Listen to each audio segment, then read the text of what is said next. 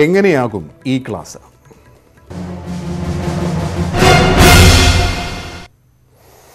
നാളെ പുതിയ അധ്യയന വർഷം ഓൺലൈനിലൂടെ ആരംഭിക്കുകയാണ്. ഓൺലൈൻ ക്ലാസുകൾക്ക് സൗകര്യങ്ങളില്ലാത്ത കുട്ടികൾക്ക് ബദൽ സംവിധാനം ഒരുക്കുക എന്നുള്ളതാണ് ഒരു വലിയ വെല്ലുവിളി.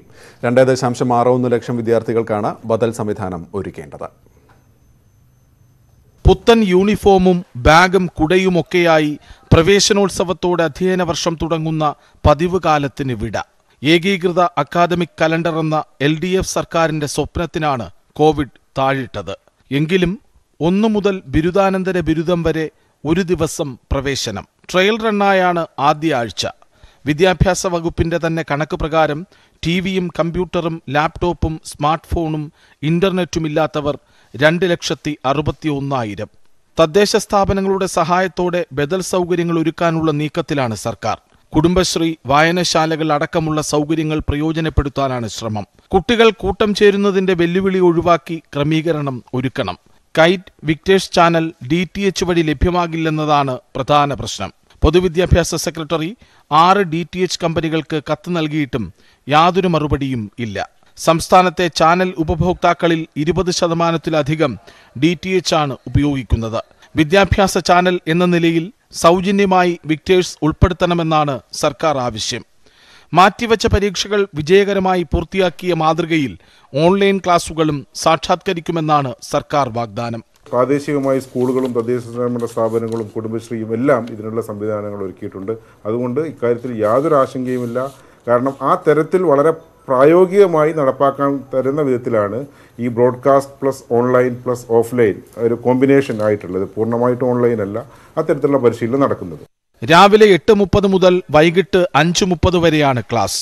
മുൻകൂട്ടി ടൈം ടേബിൾ പ്രസിദ്ധീകരിച്ചിട്ടുണ്ട്. അരമണിക്കൂർ ദൈർഘ്യമുള്ള പീരിയഡുകളായി തിരിച്ചാണ് ക്ലാസുകൾ. പൊതുപരീക്ഷ എഴുതേണ്ട വിദ്യാർത്ഥികൾ എന്ന നിലയിൽ 10+2 വിദ്യാർത്ഥികൾക്കാണ് ഓൺലൈൻ ക്ലാസുകൾക്ക് കൂടുതൽ സമയം അനുവദിച്ചിട്ടുള്ളത്. രാവിലെ +2 ക്ലാസുകളാണ് ആദ്യം. രാത്രി 7 മണി മുതൽ ഓൺലൈൻ ക്ലാസുകളുടെ പുനഃസംപ്രേഷണം ഉണ്ടാകും. രാവിലെ 8:30 മുതൽ ഉച്ചയ്ക്ക് 1:30 വരെയാണ് കോളേജ് ക്ലാസുകൾ. അധ്യാപകർ കോളേജിൽ ഹാജരാകണം. ജില്ലയ്ക്ക് പുറത്തുള്ള അധ്യാപകർ ഓൺലൈനായി ക്ലാസ് എടുക്കണം. സൂം ആപ്പ് അടക്കം ഏത് സോഫ്റ്റ്വെയർ ഉപയോഗിച്ച് ക്ലാസ് എടുക്കണമെന്ന് സ്ഥാപന മേധാവിക്ക് തീരുമാനിക്കാം. സ്കൂളുകളിൽ ആദ്യ ആഴ്ച ഹാജർ രേഖപ്പെടുത്തില്ല. കോളേജുകളിൽ ഹാജർ കണക്കിലെടുക്കും. സ്കൂളുകളും കോളേജുകളും തുറന്ന് പ്രവർത്തിക്കാൻ കേന്ദ്രം അനുമതി നൽകും വരെയാണ് താൽക്കാലിക സംവിധാനം. News desk, News18. നമ്മുടെ വിദ്യാഭ്യാസ സമ്പ്രദായത്തിൻ്റെ ഒരു പുതിയ യുഗത്തിലേക്ക് കൂടി നമ്മൾ കടക്കുകയാണ്. ഒരുപാട് സാധ്യതകളുണ്ട്, അതുപോലെ തന്നെ വെല്ലുവിളികളുണ്ട്, സംശയങ്ങളുമുണ്ട്. വിദ്യാർത്ഥികൾക്ക് വിളിക്കാം, അധ്യാപകർക്കും ഇപ്പോൾ വിളിക്കാം.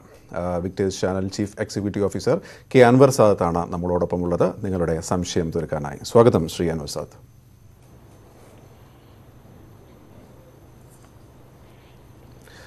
അപ്പോൾ നമുക്ക് ആദ്യം നാളെ എങ്ങനെയായിരിക്കും എന്ന ഒരു രൂപത്തിൽ തുടങ്ങാമെന്ന് പ്രതീക്ഷിക്കുന്നു സാർ. അതായത് നാളത്തെ എല്ലാ കണ്ടുപിടിക്കുന്ന പ്രേക്ഷകർക്ക് നാളത്തെ വിക്ടേഴ്സ് ചാനലിൻ്റെ ഓരോ സ്ലോട്ടുകൾ അത് സാമൂഹ്യ മാധ്യമങ്ങൾ വഴി പ്രചരിച്ചിട്ടുണ്ട്, നമ്മൾ വാർത്താ ചാനലുകൾ വഴി പ്രചരിച്ചിട്ടുണ്ട്. എല്ലാവരുടെയും കയ്യിൽ അതുണ്ടാവുമെന്ന് പ്രതീക്ഷിക്കുന്നു. രാവിലെ തൊട്ട് 8:30 തൊട്ട് 10:30 വരെ 12ാം ക്ലാസ്, അങ്ങനെ കൃത്യമായി ഒരു ഷെഡ്യൂൾ അവർ കൊടുത്തിട്ടുണ്ട്, വിക്ടേഴ്സ് ചാനൽ കൊടുത്തിട്ടുണ്ട്. അപ്പോൾ നാളെ തൊട്ടാണ് അത് തുടങ്ങുന്നത്. ശ്രീ അൻവർ സാദത്ത്, അപ്പോൾ ആദ്യം നമുക്ക് അതൊന്ന് തുടങ്ങാം. ആ സമയക്രമം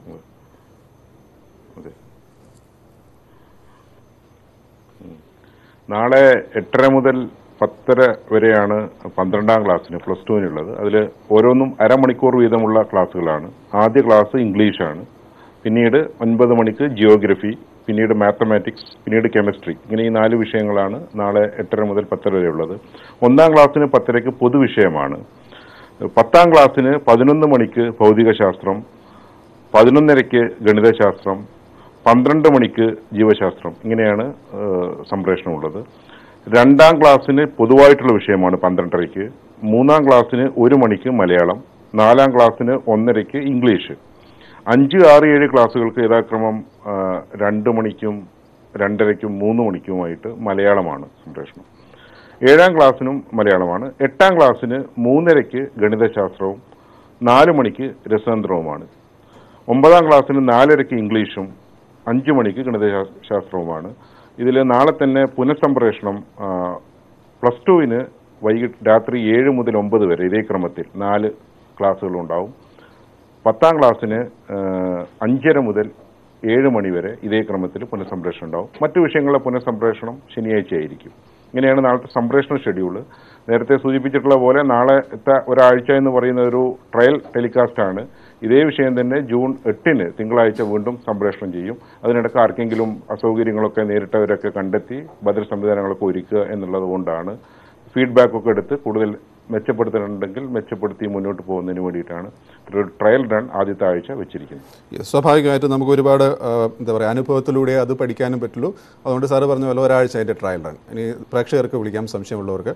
അപ്പോൾ ആദ്യം ഞാൻ തന്നെ തുടങ്ങാം, എൻ്റെ സംശയങ്ങളിൽ നിന്ന് തുടങ്ങാം. സാർ, ഇപ്പോൾ രാവിലെ 12ാം ക്ലാസ്സിന് 8:30. ഇപ്പോൾ മലയാളം മീഡിയവും ഇംഗ്ലീഷ് മീഡിയം ഉണ്ടാവില്ലേ സാറേ? ഇപ്പോൾ 1ാം ക്ലാസ് തൊട്ടിട്ട്. അപ്പോൾ ഈ ക്ലാസ്സുകൾ ഏത് മീഡിയത്തിലായിരിക്കും? മലയാളത്തിലായിരിക്കും ക്ലാസ്സുകൾ, ഇംഗ്ലീഷിലായിരിക്കും ക്ലാസ്സുകൾ? എങ്ങനെയാണ് അതിൻ്റെ ഒരു ഇത്? അല്ല, ക്ലാസ്സുകൾ അല്ല, പൊതുവായിട്ട് നമ്മൾ മലയാളം മീഡിയം തന്നെയായിരിക്കും സംപ്രേഷണം. പക്ഷേ അതോടൊപ്പം ഇംഗ്ലീഷ് മീഡിയത്തിലെ കുട്ടികൾക്ക് കൂടെ മനസ്സിലാകുന്ന രൂപത്തിൽ അതിലെ പദങ്ങളും പ്രയോഗങ്ങളും ഇംഗ്ലീഷിൽ കൂടെ എഴുതുകയും അത് പ്രയോഗിക്കുകയും ചെയ്യും.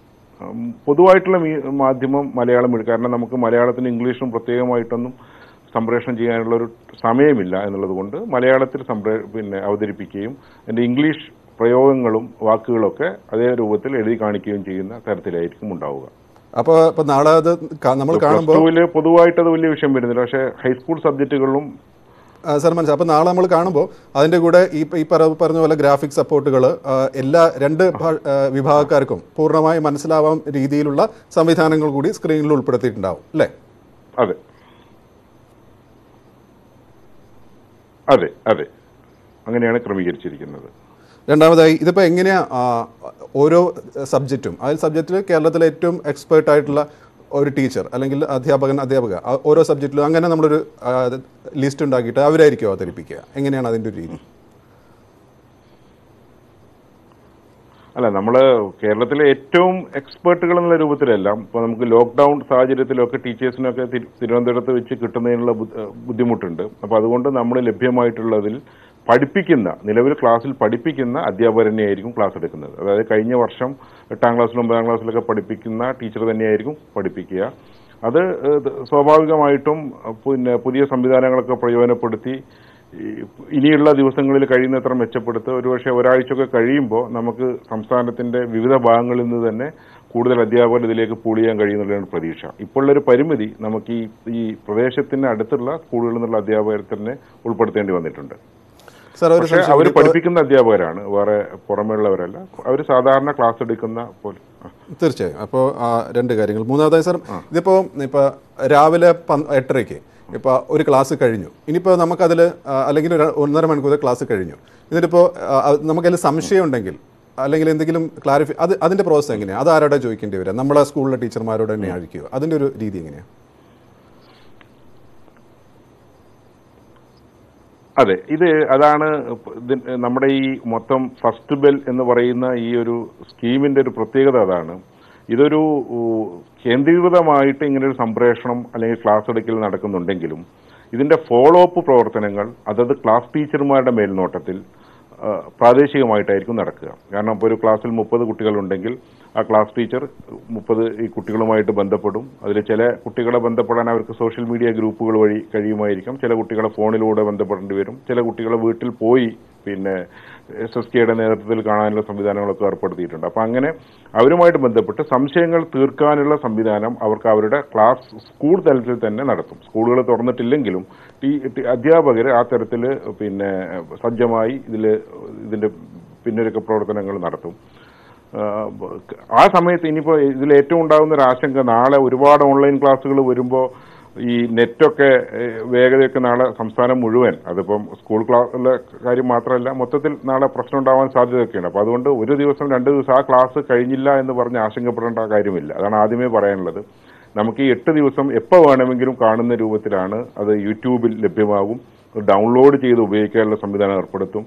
അതുകൊണ്ട് 8:30 കറണ്ട് പോയി അല്ലെങ്കിൽ കേബിൾ കിട്ടുന്നില്ല എന്നുള്ള പ്രശ്നങ്ങളൊന്നുമില്ല. അത്തരത്തിലുള്ള യാതൊരു ആശങ്കയില്ല. അധ്യാപകർ രക്ഷിതാക്കളൊന്നും പ്രത്യേകിച്ച് ഒന്നും ചെയ്യേണ്ട കാര്യമൊന്നുമില്ല. കുട്ടിക്ക് ഇത് കാണാനുള്ള ഒരു അവസരം ഒരുക്കുക. അത് വീട്ടിലില്ലെങ്കിൽ തൊട്ടടുത്ത് ലഭ്യമായുള്ള മറ്റു പ്രദേശത്ത് നോക്കുക. അതും അല്ലെങ്കിൽ ആ ക്ലാസ് ടീച്ചർ കുട്ടിയുമായി ബന്ധപ്പെട്ട് അതിനുള്ള സംവിധാനങ്ങൾ ഒരുക്കും.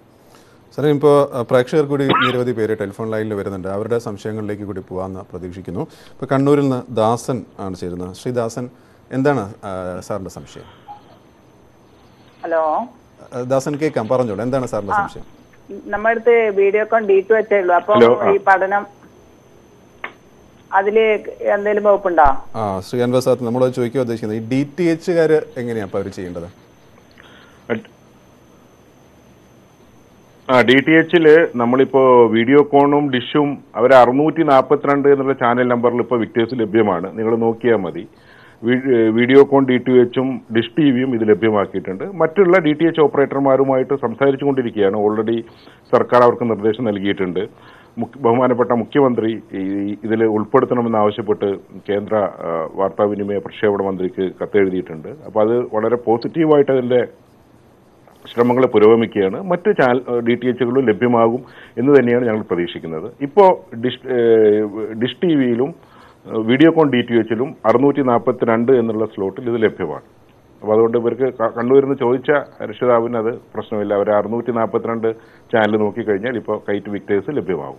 ഓക്കെ സാർ, അപ്പോൾ ഇതിപ്പോൾ ലഭ്യമാവാത്തവരും ആശങ്കപ്പെടേണ്ട കാര്യമില്ലല്ലോ. സാറ് പറഞ്ഞ മാതിരിയാണെങ്കിൽ ഇപ്പോൾ തൽക്കാലം കിട്ടിയിട്ടില്ല എന്നുണ്ടെങ്കിലും, ഇപ്പോൾ നാളത്തെ ക്ലാസ് ആ സമയത്ത് നമ്മുടെ കേബിളിൽ കിട്ടിയില്ല എന്നുണ്ടെങ്കിലും അവർക്ക് യൂട്യൂബ് നോക്കാം, അതല്ലെങ്കിൽ ഇതിൽ ആപ്പ് വഴി കാണാം, അല്ലേ? അങ്ങനെ എന്തൊരു സംവിധാനം കൂടി ഇല്ലേ സാർ? അതിൽ നമുക്ക് ഫേസ്ബുക്കിൽ ലൈവ് കൊടുക്കുന്നുണ്ട്. വിക്ടേഴ്സിന്റെ ഫേസ്ബുക്കിൽ ലൈവ് കൊടുക്കുന്നുണ്ട്. പിന്നെ victers.kite.kerala.gov.in എന്നുള്ള വെബ്സൈറ്റിൽ ലൈവ് കൊടുക്കുന്നുണ്ട്. ഇതും അല്ലെങ്കിൽ എപ്പോൾ വേണേലും കാണുന്നതിന് വേണ്ടി ക്ലാസ് കഴിഞ്ഞാൽ തത്സമയമല്ല, ക്ലാസ് കഴിഞ്ഞാൽ യൂട്യൂബിൽ അപ്ലോഡ് ചെയ്യും. ഇനി ഇത് ഒന്നും അല്ലെങ്കിൽ നമ്മുടെ സോഷ്യൽ മീഡിയയിലൂടെ ക്ലാസ്സുകൾ കിട്ടാവുന്ന കുട്ടികൾക്ക് കിട്ടാനുള്ള രൂപത്തിൽ ടെലഗ്രാം ഉൾപ്പെടെയുള്ള സംവിധാനങ്ങൾ നമ്മൾ പ്രയോജനപ്പെടുത്തും. അതിന് വിവിധങ്ങളായ മാർഗങ്ങളായിരിക്കും. അതുകൊണ്ടാണ് വീണ്ടും പറയുന്നതാണ്, ഒരു ക്ലാസ്സും ആ സമയത്ത് കാണാൻ കഴിഞ്ഞില്ലെങ്കിൽ ഒട്ടും ആശങ്കപ്പെടേണ്ട. നിങ്ങളെല്ലാവരും, എല്ലാ കുട്ടികളും ക്ലാസ് കണ്ടു എന്ന് ഉറപ്പാക്കിയതിന് ശേഷം മാത്രമേ നമ്മൾ മറ്റുള്ള പ്രവർത്തനങ്ങളിലേക്ക് മുന്നോട്ട് പോവുള്ളൂ. ഒന്നാമത്തെ ദിവസത്തെ ക്ലാസ് കണ്ടില്ല, രണ്ടാമത്തെ ദിവസം കാണാൻ കഴിഞ്ഞുള്ളൂ എന്നുണ്ടെങ്കിൽ ഒന്നാമത്തെ ക്ലാസ് കാണാനുള്ള സംവിധാനം ഏർപ്പെടുത്തും. ശ്രീകൃഷ്ണൻ എന്നാണ് തിരുവനന്തപുരത്ത് നിന്ന് ചേരുന്നതെന്ന് പ്രതീക്ഷിക്കുന്നു. ശ്രീകൃഷ്ണൻ, എന്താണ് താങ്കളുടെ സംശയം? നമസ്കാരം സാർ. എന്റെ സംശയം, ഇപ്പൊ ലോക്ക്ഡൌൺ ഇളവൊക്കെ വന്നപ്പോൾ എല്ലാവരും പതിയെ അവരുടെ ജോലികളിലേക്ക് വ്യാപൃതരായി തുടങ്ങി. അപ്പൊ ഒരു വീട്ടിൽ അച്ഛനും അമ്മയ്ക്കും ഒരുപക്ഷെ ജോലി ഉണ്ടാവാം. അവർ രാവിലെ ജോലിക്ക് പോകും. സാധാരണക്കാരിലേക്ക് വന്നാൽ തൊഴിലുറപ്പിലേക്ക് പോകുന്നവര് ചിലപ്പോൾ ഉണ്ടാവും, കൂലിപ്പണിക്ക് പോകുന്നവരുണ്ടാവും. അങ്ങനെ വരുമ്പോൾ ഈ കുട്ടികൾക്ക് കൃത്യസമയത്ത് ഇത് പിന്തുടരാനുള്ള സൗകര്യം എങ്ങനെയാണ് ഉണ്ടാവുക? കുട്ടികളിൽ കൈവശം മൊബൈൽ ഫോൺ ഏൽപ്പിച്ചിട്ട് പോകാനോ അല്ലെങ്കിൽ TV-യിൽ ഏൽപ്പിച്ചിട്ട് പോകാനോ പറ്റാത്ത സാഹചര്യം വന്നാൽ എങ്ങനെയാവും ഇതിനെ നമുക്ക് മറികടക്കാൻ പറ്റുക? അപ്പൊ തത്സമയം നിരീക്ഷിച്ചില്ല എങ്കിൽ ആ കുട്ടി പിന്നീട് അത് കൃത്യമായ അളവിൽ ഉൾക്കൊള്ളണമെന്നില്ലല്ലോ. കൃഷ്ണനാണ് തിരുവനന്തപുരത്ത് ചോദിച്ചത്. സാർ, അതിൻ്റെ ഒരു ഭാഗം ഉത്തരം താങ്കൾ പറഞ്ഞു കഴിഞ്ഞിട്ടുണ്ട്. കാരണം വേറെ അത് കഴിഞ്ഞിട്ട് അത് ആക്സസ് ചെയ്യാമെന്നുള്ളത്. എന്നാലും അദ്ദേഹത്തിന്റെ സംശയത്തിന് ഒരു നിവാരണം കൂടി വരുത്തിക്കോളൂ. അതെ, അല്ല അതാണ് ഈ അക്കാര്യത്തിൽ ഇപ്പോൾ TV കാണുന്നതിന്റെ ടൈം സ്ലോട്ടിന് രക്ഷിതാവ് വീട്ടിലില്ലെങ്കിലും ക്രമീകരണം ഏർപ്പെടുത്താം. വീട്ടിൽ കേബിൾ കണക്ഷൻ ഉണ്ടെങ്കിൽ. ഇനി കേബിൾ കണക്ഷൻ ഇല്ലെങ്കിൽ പോലും എല്ലാവർക്കും ഇത് അഫോർഡ് ചെയ്യാൻ പറ്റില്ല. ഒരു 4000 രൂപയ്ക്ക് വിലയുള്ള ഫ്രീ ടു എയർ DTH ഉണ്ടെങ്കിൽ അത് ട്യൂൺ ചെയ്തിട്ട് വിക്ടേഴ്സ് അതിൽ ലഭ്യമാക്കാം. ഒരു കേബിൾ കണക്ഷൻ ഒന്നും ഇല്ലെങ്കിലും TV ഉണ്ടെങ്കിലും അത് അവിടെ നിൽക്കട്ടെ. ഇപ്പോൾ അങ്ങനെയാണ് രക്ഷിതാവ്. ഇപ്പോൾ പ്രൈമറി തലത്തിലെ കുട്ടികൾക്കാണെങ്കിൽ അരമണിക്കൂറേ ഉള്ളൂ.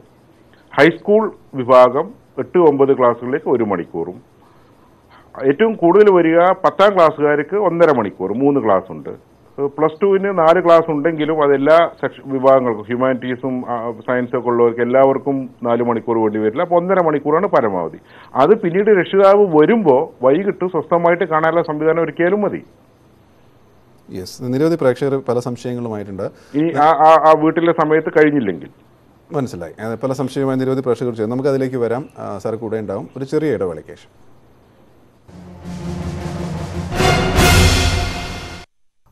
ശ്രീ അൻവർ സാദത്ത് മറുപടി പറയാനായിട്ട് ഇപ്പോൾ ശ്രീജിത്താണ് കോട്ടയത്ത് നിന്ന് ചേരുന്നത്. ശ്രീജിത്ത്, എന്താണ് താങ്കളുടെ സംശയം? നമസ്കാരം സാർ. എന്റെ സംശയം, നമ്മുടെ കേരള സിലബസിലെ പോലെ തന്നെ നിരവധി വിദ്യാർത്ഥികൾ CBSE സിലബസ് പിന്തുടരുന്നുണ്ട്. അപ്പൊ നിലവില് അവർക്ക് വേണ്ടിയിട്ട് എന്തെങ്കിലും സൗകര്യങ്ങൾ ഉണ്ടോ? ഇനി അഥവാ ഇല്ലെങ്കിൽ വരും ദിവസങ്ങൾ അവർക്ക് വേണ്ടി എന്തെങ്കിലും സൗകര്യങ്ങൾ കൂടി ഇക്കാര്യത്തിൽ ഏർപ്പെടുത്താൻ ഉദ്ദേശിക്കുന്നുണ്ടോ? ശരി, ശ്രീ അൻവർ സാദത്ത്. നമ്മുടെ മൊഡ്യൂൾ ഇപ്പോൾ കേരള സിലബസ് ആണ്. പക്ഷേ ഇപ്പോൾ ഈ +2-ലെ ക്ലാസ്സുകളും വേണമെങ്കിൽ 10ാം ക്ലാസ്സിലെ ക്ലാസ് എല്ലാം ഇത് പൊതുജനങ്ങൾക്കും രക്ഷിതാക്കൾക്കും CBSE കുട്ടികൾക്കെല്ലാം കാണാവുന്നതാണ്. അപ്പോൾ പ്രത്യേക ക്രമീകരണങ്ങൾ ഇതിൻ്റെ ക്രമീകരണങ്ങളും സിലബസും മുഴുവൻ സംസ്ഥാന സിലബസുമായി ബന്ധപ്പെട്ടാണ്. പക്ഷേ CBSEയിലും മറ്റ് സ്ട്രീമുകളിൽ പഠിക്കുന്ന കുട്ടികൾക്കും എല്ലാവർക്കും, അതുകൊണ്ടാണ് ഇത് നമ്മുടെ വളരെ ഓപ്പൺ പ്ലാറ്റ്ഫോമിലാണ് ഇത് ലഭ്യമാക്കുന്നത്. അതുകൊണ്ട് ആ സമയത്ത് +2 പഠിക്കുന്ന കുട്ടികൾക്കും പ്രോഗ്രാമുകൾ കാണാം. അവർക്ക് വേണ്ടി പ്രത്യേകമായിട്ട് അങ്ങനെയുള്ള പ്രോഗ്രാമുകൾ തയ്യാറാക്കുന്നില്ല. ഇപ്പോൾ സംസ്ഥാന സിലബസ് മാത്രം ലക്ഷ്യമാക്കിയിട്ടാണ് കൈറ്റ് വിക്ടേഴ്സിലൂടെ പ്രോഗ്രാമുകൾ തയ്യാറാക്കുന്നത്. തീർച്ചയായും സാർ. ഇനി ഇതിൽ രണ്ടാമത്തെ ഒരു വിഷയം വരുന്നത്, ഒരു കുട്ടി ഇപ്പോൾ 4ാം ക്ലാസ്സിലോ 5ാം ക്ലാസ്സിലോ ഒരു കുട്ടി ഏതെങ്കിലും ഒരു സമയത്ത്, സാറ് പറഞ്ഞ പോലെ ഒന്നുകിൽ ആ സമയത്ത് കാണാം, അല്ലെങ്കിൽ യൂട്യൂബ് വഴി കാണാം, നമുക്കത് കാണാം എന്നുള്ള സംവിധാനം ഏത് സമയത്തായാലും ഉണ്ട്. അങ്ങനെ അത് കണ്ടു എന്ന് ഉറപ്പുവരുത്തുന്ന പ്രോസസ്സ് അതാരാ ചെയ്യുക? അവരവരുടെ സ്കൂളിലെ ടീച്ചർമാരാണോ? നേരത്തെ നമ്മൾ ചോദിച്ചു പറഞ്ഞാൽ സംശയങ്ങൾ തീർക്കുകയും ഇത് കണ്ടു കഴിഞ്ഞു അല്ലെങ്കിൽ ആ മൊഡ്യൂൾ അവരുടെ എത്തിക്കഴിഞ്ഞു എന്ന് ഉറപ്പുവരുത്തേണ്ട പ്രോസസ്സ് അതെങ്ങനെയാണ്? അതെ, നമ്മൾ യഥാർത്ഥത്തിൽ ഈ ലോക്ക്ഡൗൺ ഒന്നും ഇല്ലാതെ സ്കൂൾ ഓപ്പൺ ചെയ്യുമായിരുന്നെങ്കിൽ മെന്ററിംഗ് എന്നൊരു കോൺസെപ്റ്റ് നമുക്കുണ്ടായിരുന്നു. അതായത് ഒരു ടീച്ചർ, ക്ലാസ് ടീച്ചർ അവരുടെ കുട്ടികളെ മെന്ററായിട്ട് പ്രവർത്തിക്കുക, സഹിതം എന്നുള്ളൊരു പോർട്ടൽ വഴി അതിൻ്റെ പഠന പുരോഗതി കൃത്യമായിട്ട് അപ്ഡേറ്റ് ചെയ്ത് രക്ഷിതാക്കൾക്ക് എത്തിക്കുക. അത് ബഹുമാനപ്പെട്ട മുഖ്യമന്ത്രി പൊതുവിദ്യാഭ്യാസ സംരക്ഷണ യജ്ഞത്തിൻ്റെ മിഷൻ മീറ്റിംഗിൽ നിർദ്ദേശിച്ചൊരു കാര്യമാണ്. അപ്പോൾ അതിപ്പോൾ അതേ മാതൃകയിൽ ഈ ടീച്ചർ മെന്ററിംഗ് ആകുന്ന ഒരു പ്രക്രിയയായിരിക്കും നടക്കുക. 1 മുതൽ 7 വരെ ക്ലാസ്സുകളിൽ സമഗ്ര ശിക്ഷ കേരളയുടെ നേതൃത്വത്തിൽ വർക്ക്ഷീറ്റുകൾ കുട്ടികളുടെ വീട്ടിൽ കൊണ്ടുപോയിട്ട് ലഭ്യമാക്കുകയും അത് കളക്ട് ചെയ്യുകയും ചെയ്യുന്ന സംവിധാനം ഏർപ്പെടുത്തുന്നുണ്ട്. അത് സർക്കാർ ഉത്തരവിൽ അത് വ്യക്തമായിട്ട് പറയുന്നുണ്ട്. മറ്റ് ക്ലാസ്സുകളിലെ ഹൈസ്കൂളിലെയും +2 ടീച്ചർമാർ കുട്ടികളുമായി ബന്ധപ്പെട്ട ഒരു വിനിമയം സ്ഥാപിക്കും. അതിന് വിവിധങ്ങളായ മാർഗ്ഗങ്ങൾ, ചിലപ്പോൾ സോഷ്യൽ മീഡിയ ഗ്രൂപ്പുകളിലൂടെ ആയിരിക്കും. നേരത്തെ ഞാൻ സൂചിപ്പിച്ച പോലെ അതില്ലാത്ത കുട്ടികളെ ടെലിഫോൺ വഴിയോ അല്ലെങ്കിൽ പ്രത്യേക മറ്റ് സംവിധാനങ്ങൾ ഏർപ്പെടുത്തിയിട്ടായിരിക്കും ചെയ്യുക. അത് ആ ക്ലാസ് ടീച്ചർമാർ ആ സംവിധാനം ഉറപ്പുവരുത്തും. നസീറ എന്ന പ്രേക്ഷക മഞ്ചേശ്വരത്ത് ചേരുന്നു. മാഡം, എന്താണ് സംശയം? ഹലോ, നമസ്കാരം. പറയൂ മാഡം. ഇത് ഞങ്ങളെ കുട്ടികൾ കാസർഗോഡ് ഡിസ്ട്രിക്റ്റിലാണ്. ഇത് മഞ്ചേശ്വരത്ത് വിളിക്കുന്നത് കടമ്പാർ സ്കൂൾ കന്നഡ മീഡിയം ഉള്ളത്. അപ്പൊ ഓർക്ക് എങ്ങനെ പഠിക്കാനുള്ളത് എന്നിട്ട് അത് മനസ്സിലാകുന്നില്ല. മലയാളം പഠിച്ചില്ല, കന്നഡ പഠിച്ചിട്ടുള്ളത്.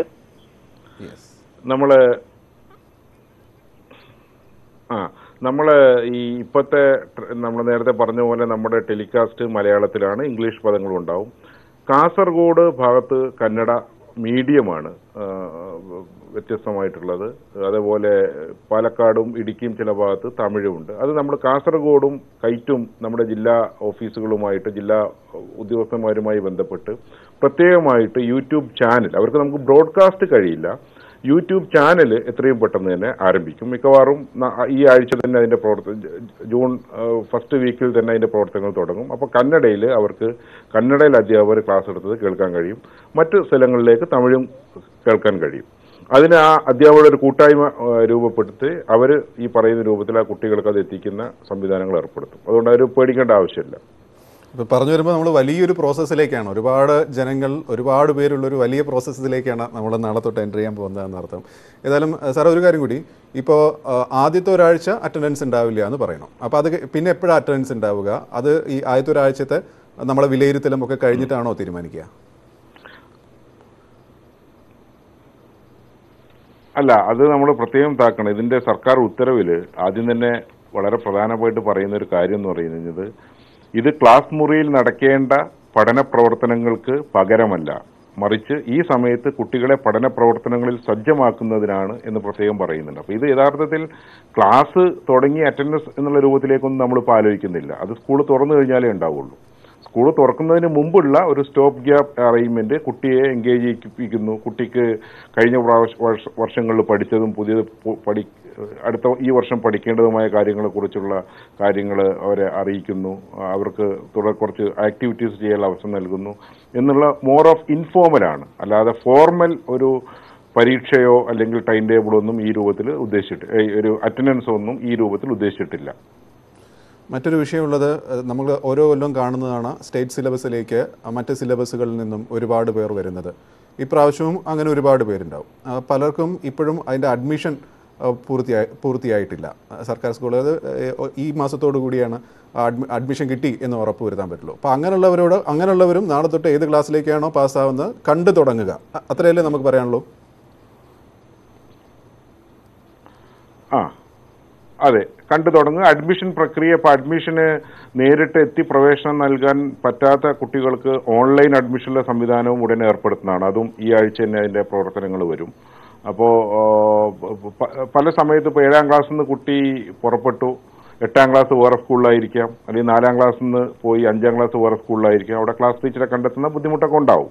അത് പക്ഷേ അഡ്മിഷൻ വരുന്ന മുറയ്ക്ക് അതിനാണ് നമ്മൾ ഈ ഒരാഴ്ചക്കകത്ത് ആ ആശങ്കകൾ തീരും എന്നുള്ളതാണ് നമ്മൾ പ്രതീക്ഷിക്കുന്നത്. അതിനിടയ്ക്ക് ഈ കുട്ടിയും ടീച്ചറും തമ്മിൽ കമ്മ്യൂണിക്കേറ്റ് ചെയ്യാൻ പറ്റുന്നൊരു സമയം ഉണ്ടാവുമെന്നാണ് പ്രതീക്ഷിക്കുന്നത്. അതുകൊണ്ട് അത് നമുക്ക് ക്ലിയർ. ഇപ്പം എന്തായാലും ആ കുട്ടി 4ാം ക്ലാസ്സിലെ കുട്ടി എന്തായാലും 5ാം ക്ലാസ്സിലെ ക്ലാസ്സുകൾ കാണാം, അതിന് ബുദ്ധിമുട്ടില്ല. സ്കൂള് നിശ്ചയിച്ചിട്ടില്ലെങ്കിലും ചേർന്നിട്ടില്ലെങ്കിലും ക്ലാസ് ടീച്ചർ ആകാമെന്ന് അറിയില്ലെങ്കിലും. പക്ഷേ അതിൻ്റെ ഫോളോ അപ്പും കാര്യങ്ങളും യഥാർത്ഥത്തിൽ ആ കുട്ടി സ്കൂളിൽ ചേരുമ്പോൾ മാത്രമേ ആ ക്ലാസ് ടീച്ചർക്ക് നൽകാൻ കഴിയുള്ളൂ. ഇനി അങ്ങനെ അല്ലാത്ത കുട്ടികൾക്ക് എന്തെങ്കിലും വളരെ നമ്മുടെ പിന്നാക്ക മേഖലകളിലുള്ള കുട്ടികൾ ഉണ്ടെങ്കിൽ അത് ഈ പറയുന്ന കുടുംബശ്രീ യൂണിറ്റുകൾ, SSKയുടെ കോർഡിനേറ്റർമാരൊക്കെ ഉൾപ്പെടെ ചെയ്യാൻ പറ്റുന്ന സംവിധാനങ്ങളും ആലോചിക്കുന്നുണ്ട്. അങ്ങനെ ഓരോ കുട്ടിയും ശരിക്ക് കണ്ടെത്തി ട്രാക്ക് ചെയ്ത് അവരിതിലേക്ക് വരുന്നു എന്ന് ഉറപ്പുവരുന്ന രൂപത്തിൽ നമ്മുടെ പൊതുവിദ്യാഭ്യാസ വകുപ്പ് മുഴുവൻ ഇപ്പോൾ പരീക്ഷയൊക്കെ നടത്തിയ പരീക്ഷ വലിയ വെല്ലുവിളിയായിരുന്നു. ഒരു വലിയ വെല്ലുവിളി അടുത്ത കാലത്തൊന്നും കേരളം നേരിട്ടിട്ടില്ല. ആ പരീക്ഷ ഒരു അറ്റൻഡൻസിന്റെ കുറവോ പല അവസരം നഷ്ടപ്പെടുത്തലോ ഒന്നുമില്ലാതെ നടത്തിയ അതേ ജാഗ്രതയിൽ ഈ സംവിധാനങ്ങളും ചെയ്യുമ്പോൾ എല്ലാ കുട്ടികളും അതിന്റെ ഭാഗമായിട്ട് വരും. അപ്പോൾ സ്വാഭാവികമായിട്ടുണ്ടാകുന്ന പ്രശ്നം എന്ന് പറഞ്ഞാൽ June 1, 2 ഭയങ്കര ആശങ്കകളായിരിക്കും. അവിടെ കണ്ടില്ല, ഇവിടെ കണ്ടില്ല, അവിടെ കണക്ടിവിറ്റി കിട്ടിയില്ല, മഴയാണ്, കറണ്ട് ഇല്ല എന്നൊക്കെ പറഞ്ഞു. ഒന്നും പേടിക്കേണ്ട ആവശ്യമില്ല. ഈ ഒരാഴ്ചക്കകത്ത് അതിന് വേണ്ടിയിട്ടുള്ള ഒരു സസ്റ്റൈനബിൾ സംവിധാനം നമുക്ക് ഇതുമായി ബന്ധപ്പെട്ട് ഉണ്ടാക്കാൻ കഴിയും. അപ്പം നമ്മൾ എടുത്ത് പറയേണ്ട ഒരു കാര്യം, ഈ പ്രോഗ്രാം നടക്കുമ്പോഴും ഞാൻ എടുത്ത് പറയേണ്ട ഒരു കാര്യം, നമ്മളിപ്പോൾ ഒരു സ്കൂള് തുടങ്ങുകയല്ല, സ്കൂളിലേക്ക് അല്ലെങ്കിൽ പഠനാന്തരീക്ഷം ഉണ്ടാക്കുകയാണ് ആദ്യത്തെ ഒരാഴ്ച നമ്മൾ ചെയ്യാൻ ഉദ്ദേശിക്കുന്നത് വിദ്യാഭ്യാസ വകുപ്പ്, അല്ലേ? അതെ, കറക്റ്റ്. പഠനാന്തരീക്ഷം ഒരുക്കുക എന്ന് വേണമെങ്കിൽ പറയാം. സ്വാഭാവികമായിട്ടും കുട്ടി ഇപ്പോൾ പുസ്തകങ്ങൾ കിട്ടി തുടങ്ങി, ഇപ്പോൾ പലവർക്കും കിട്ടി, അല്ലെങ്കിൽ ഈ ഒരു 10 ദിവസത്തിനകത്ത് പുസ്തകങ്ങൾ കിട്ടുന്ന ബഹുമാനപ്പെട്ട പൊതുവിദ്യാഭ്യാസ വകുപ്പ് മന്ത്രി പറഞ്ഞു കഴിഞ്ഞു. അതിൻ്റെ ക്രമീകരണങ്ങൾ പൊതുവിദ്യാഭ്യാസ ഡയറക്ടർ തലത്തിലൊക്കെ നടത്തിക്കൊണ്ടിരിക്കുകയാണ്. പാഠപുസ്തകങ്ങൾ കിട്ടുന്നു, ഈ ക്ലാസ്സുകൾ കേൾക്കുന്നു, ടീച്ചർമാർ ഫോളോ അപ്പ് ചെയ്യുന്നു. അപ്പോൾ സ്കൂൾ തുടങ്ങുന്നതിന് മുമ്പ് തന്നെ ഈ പറയുന്ന ആ ക്ലാസ്സുമായിട്ട് താരതമ്യപ്പെട്ടു പോകുന്ന ഒരു അന്തരീക്ഷം കുട്ടിക്ക് വേണ്ടി ഒരുക്കുക എന്നുള്ളതാണ് ഇതിൻ്റെ ഉദ്ദേശം. പിന്നെ നമ്മൾ നേരത്തെ പറഞ്ഞു, ഇനി നമുക്ക് കുറച്ച് വെല്ലുവിളികൾ എന്ന് നമ്മൾ നേരത്തെ പോയിന്റ് ചെയ്ത കുറച്ച് കാര്യങ്ങളുണ്ട്, അല്ല അതിലേക്ക് കൂടി കിടക്കുന്നു. ഇപ്പോൾ 2.61 ലക്ഷം ആൾക്കാരാണ് ഇത്തരം കണക്ഷൻ ഇല്ല എന്ന് കണ്ടെത്തിയിട്ടുള്ളത്. അവരെ നമ്മൾ എങ്ങനെയാണ് അതിലേക്ക് കൂടി ഇൻകോർപ്പറേറ്റ് ചെയ്യുന്നത്?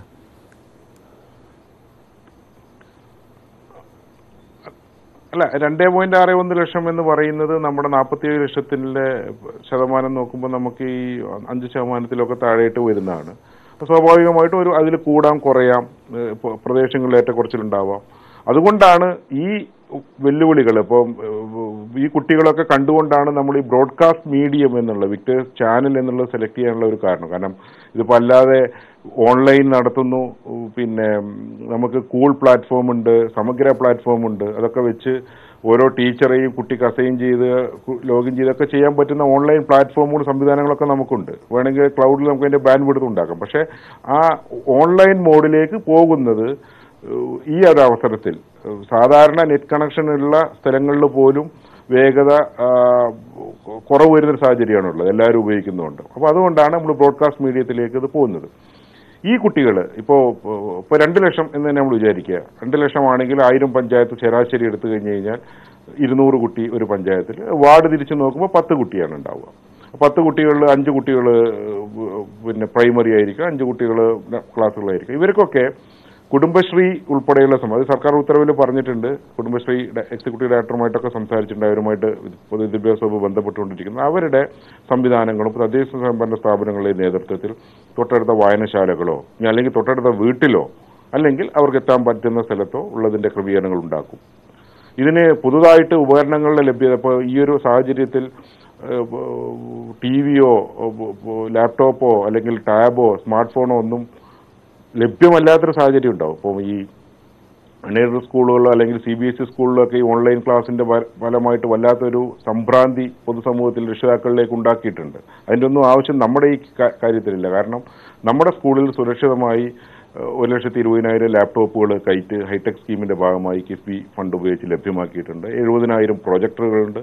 അതുപോലെ 5,000-ഓളം ടെലിവിഷനുകളുണ്ട്. ഇതെല്ലാം സ്കൂളുമായിട്ടുള്ള ധാരണാപത്രം നമ്മൾ ഒപ്പുവെച്ചിട്ടുണ്ട് കൈറ്റ്. അതനുസരിച്ച് ആവശ്യമുള്ള സ്ഥലത്ത് ഇത് കൊണ്ടുപോയി അവരെ കാണിക്കാനുള്ള സംവിധാനം, കൃത്യമായി സാമൂഹ്യ അകലം പാലിച്ച് എല്ലാ മാനദണ്ഡങ്ങളും പാലിച്ച് ചെയ്യാനുള്ള സംവിധാനം ഏർപ്പെടുത്തും. അപ്പോൾ അത് വളരെ മാനേജബിൾ നമ്പറാണിത്. ചില റിമോട്ടായിട്ടുള്ള പ്രദേശങ്ങളിലാണ്, അവിടെ സാധാരണ പഠനത്തിന് ബുദ്ധിമുട്ടുള്ള സ്ഥലങ്ങളുണ്ട്, അവിടെ ഒരു പ്രത്യേക ഇന്റർവെൻഷൻ വേണ്ടി വരും. സ്വാഭാവികമായിട്ടും ഭൂരിഭാഗം കുട്ടികളും ഇതിന്റെ ഭാഗമായിട്ട് വരുമ്പോൾ ഈ അവശേഷിക്കുന്ന കുട്ടികൾക്ക് പ്രത്യേക ഫോക്കസ് ചെയ്യാനുള്ള വിപുലമായ ഒരു നെറ്റ്വർക്ക് പൊതുവിദ്യാഭ്യാസ വകുപ്പിന് ഉണ്ട്. പൊതുവിദ്യാഭ്യാസ വകുപ്പിന് പുറമെ തദ്ദേശ സ്വയംഭരണ വകുപ്പും കുടുംബശ്രീ ഉൾപ്പെടെയുള്ള സംവിധാനങ്ങൾ ഇതിന്റെ ഭാഗമായിട്ട് വരും. Student police cadet, little Kites IT ക്ലബ്ബുകൾ, NCC, അതേപോലെ പോലീസ് ഡിപ്പാർട്ട്മെന്റിന്റെ വിവിധ പ്രവർത്തനങ്ങൾ, ഇതെല്ലാം ഇതിന്റെ ഭാഗമായിട്ട് വന്ന് അത് ഉറപ്പുവരുത്തും. അത് ഓരോ പ്രാദേശികമായി ഓരോ സ്ഥലത്തും വ്യത്യസ്തമാണ്. ഒരു പൊതു സ്ട്രാറ്റജി അല്ല, പ്രാദേശികമായിട്ട് അവർക്ക് കൈകാര്യം ചെയ്യാൻ കഴിയും. അത് ഞാൻ പറഞ്ഞ പരീക്ഷ എഴുതി വ്യത്യസ്ത ജില്ലകളിലുണ്ടായിരുന്ന 10,000-കണക്കിന് കുട്ടികൾക്കെല്ലാം പരീക്ഷ എഴുതാൻ സംവിധാനം ഒരുക്കിയതിനെ അപേക്ഷിച്ച് നോക്കുമ്പോൾ അത്ര വെല്ലുവിളിയല്ല ഇത്. അതേ മാതൃകയിൽ ഒരു ഏകീകൃത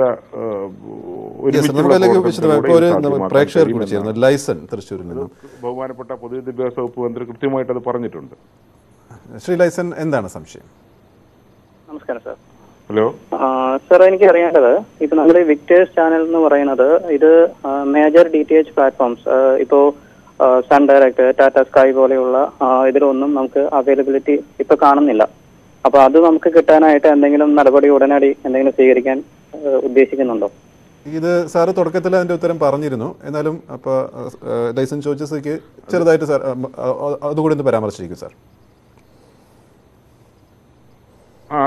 അതില് നമ്മളിപ്പോ DTH പ്ലാറ്റ്ഫോമുകളിൽ ലഭ്യമാക്കേണ്ടത് അവരാണ്. അതിന് സംസ്ഥാന സർക്കാർ കൃത്യമായുള്ള ഡയറക്ഷൻ മാർച്ചിൽ നൽകിയിട്ടുണ്ട്. ബഹുമാനപ്പെട്ട മുഖ്യമന്ത്രിയിൽ ഇടപെട്ടിട്ടുണ്ട്. നമ്മുടെ പത്രസമ്മേളനത്തിൽ അദ്ദേഹം അത് പറഞ്ഞിട്ടുണ്ട്. ഇപ്പൊ 2 DTHകൾ ഓൾറെഡി കൊടുത്തു കഴിഞ്ഞു. നിങ്ങൾ ഈ പറഞ്ഞ ചില കേബിൾ DTH ഓപ്പറേറ്റേഴ്സ് നമ്മളുമായിട്ട് സംസാരിച്ചിട്ടുണ്ടായിരുന്നു. 1-2 ദിവസത്തിനകത്ത് അതും ലഭ്യമാകുമെന്നാണ് നമ്മൾ പ്രതീക്ഷിക്കുന്നത്. ഇനി അത് കിട്ടിയിട്ടില്ലെങ്കിലും ആശങ്കപ്പെടേണ്ട എന്നാണ് ഞാൻ ആദ്യമായിട്ട് തന്നെ ഇത് പറഞ്ഞത്. അപ്പോൾ നമുക്ക് നെറ്റ് വഴിയോ അല്ലെങ്കിൽ ഈ പറയുന്ന പൊതു സംവിധാനങ്ങളോ ഉപയോഗിക്കേണ്ടി വരും.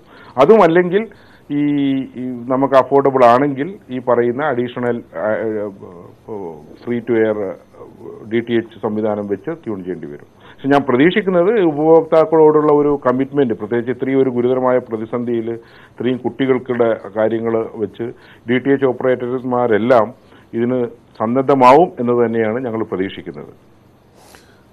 ഇനി നമുക്ക് കുറച്ചും കൂടി കാര്യങ്ങൾ പോയിന്റ് ചെയ്യാനുള്ള. അപ്പോൾ ഇനി ഈ ഒരു സമയത്ത് ഇത് നമ്മൾ ആദ്യം പറഞ്ഞു പഠനാന്തരീക്ഷം ഉണ്ടാക്കുക എന്നുള്ളതാണ്. അപ്പോൾ അതിലേക്ക് ഈ സമയത്ത് ഓരോ ടീച്ചർമാരുടെയും റോളുകൾ എങ്ങനെയൊക്കെ ആയിരിക്കും, അത്തരം പോയിന്റുകളിലേക്ക് കൂടി നമുക്ക് വരാം. കുറച്ചുകൂടി പ്രേക്ഷകരും ടെലിഫോൺ ലൈനിലുണ്ട്, അതിലേക്കും വരാം. ഒരു ചെറിയ ഇടവേളയ്ക്ക് ശേഷം എങ്ങനെയായിരിക്കും എന്നുള്ളതാണ് ഈ മണിക്കൂറിൽ നമ്മൾ നോക്കുന്നത്. പ്രേക്ഷകർക്കും വിളിക്കാം. ശ്രീ അൻവർ സദത്ത് നമ്മളോട് കൂടെ ചേരുന്നു. ശ്രീ അൻവർ സദത്ത്, നമ്മൾ ബ്രേക്കിന് മുമ്പ് പറഞ്ഞെടുത്തൊരു കാര്യമുണ്ട്. താങ്കൾ അതിൻ്റെ ഒരു സൂചനയും നൽകി, ടീച്ചർ എന്ന റോള് വേറെ രീതിയിൽ കൂടി മാറുന്നതിനെ കുറിച്ച്. അപ്പോൾ ഈ ഒരു പഠനകാലത്ത് ഒരു സ്കൂളിലൊരു ടീച്ചറുടെ റോളുകൾ ഇനി എന്തൊക്കെയായിരിക്കും?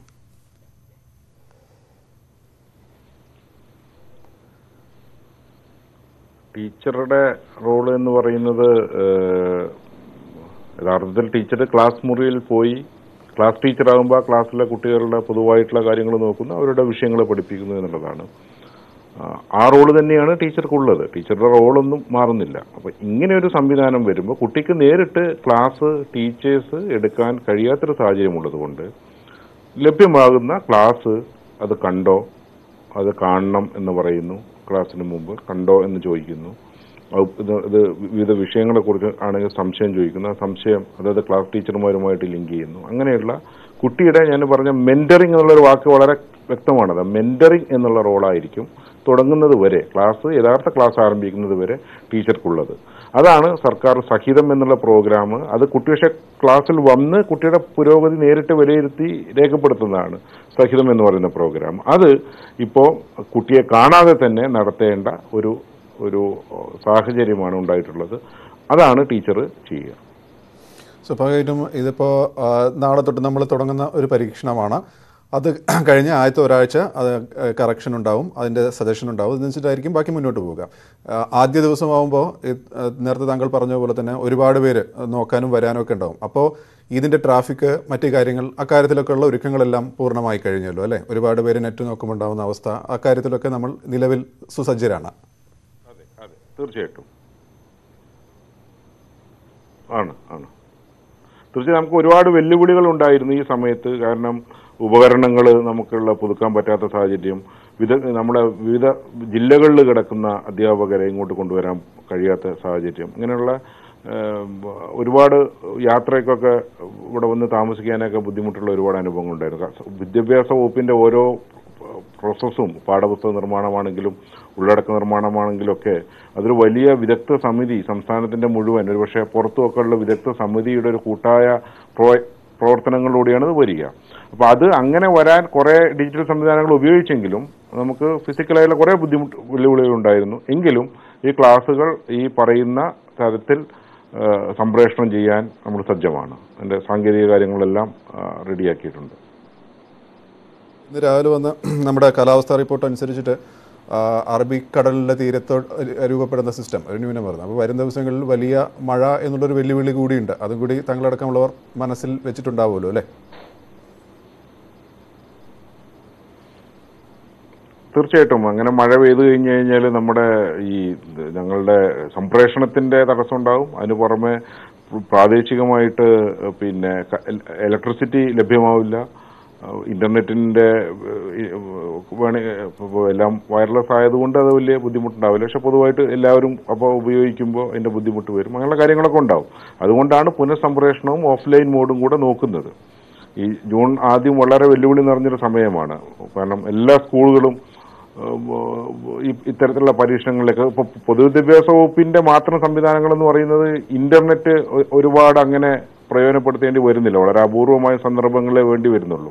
പക്ഷേ ബാക്കി ഇപ്പോൾ കോളേജുകളൊക്കെ തുടങ്ങുന്ന സാഹചര്യത്തിൽ മൊത്തത്തിലുള്ള ഇന്റർനെറ്റ് സ്ലോ ഡൗൺ ഉണ്ടാകും. എല്ലാ കാലാവസ്ഥയും അനുകൂലമാണെങ്കിൽ പോലും ഇന്റർനെറ്റ് ലഭിക്കാനുള്ള ബുദ്ധിമുട്ടുള്ള സമയമാണ് നാളെ മുതൽ വരുന്നത്. അതിന് പുറമെ ഇങ്ങനെയുള്ള ഇതുണ്ടാവും. അപ്പം അതും കൂടെ നോക്കിയിട്ട് ഏതൊക്കെ ക്ലാസ് മിസ്സായിട്ടുണ്ടോ അത് വീണ്ടും ടെലികാസ്റ്റ് ചെയ്യണോ, ലഭ്യമാക്കാത്ത സ്ഥലത്തേക്ക് പ്രത്യേക സംവിധാനങ്ങൾ എത്തിക്കണോ എന്നുള്ള കാര്യങ്ങളെല്ലാം പരിശോധിക്കും. അത് പ്രാദേശികമായിട്ട് ആ ഫീഡ്ബാക്ക് ലഭ്യമാക്കിയിട്ട് അതനുസരിച്ചുള്ള ക്രമീകരണം നടത്തും. യെസ്, ഏതായാലും ഇപ്പോൾ നാളെ രാവിലെ 8:30 തൊട്ട് ആ പുതിയ പഠന രീതി തുടങ്ങുമെന്നാണ് മനസ്സിലാക്കുന്നത്. അതിനുവേണ്ട എല്ലാ സജ്ജീകരണങ്ങളും നേരത്തെ സാറ് പറഞ്ഞതുപോലെ തന്നെ ഒരുപാട് പേരുടെ ഒരു വലിയ കൂട്ടായ്മയാണ്. എല്ലാവരും കൂടി ഒത്തുപിടിച്ചിട്ടാണ് മാറുന്ന കാലത്ത് പുതിയ രീതികൾ നമ്മൾ പരീക്ഷിക്കുന്നത്.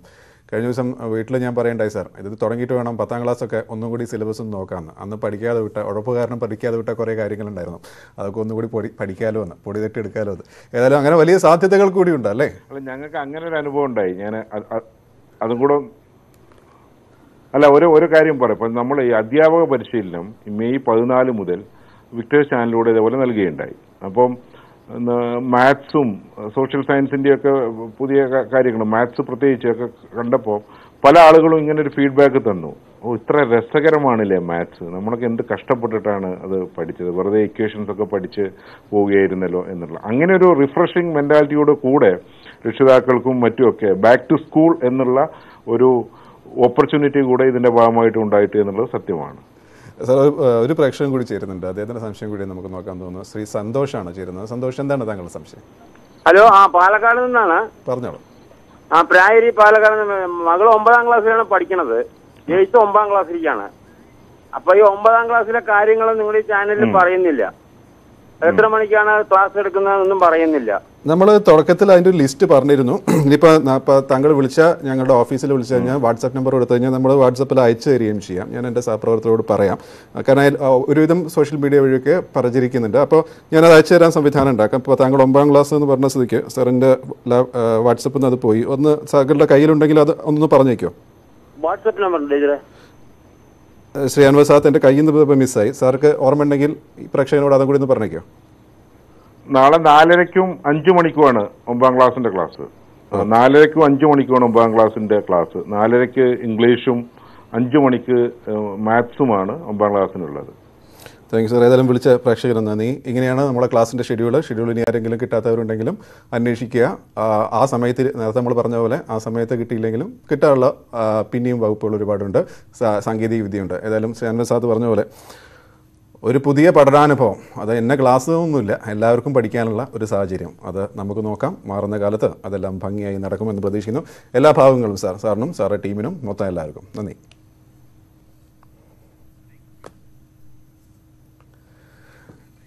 തിരിച്ചു വരാം ഇടവേളയ്ക്ക് ശേഷം.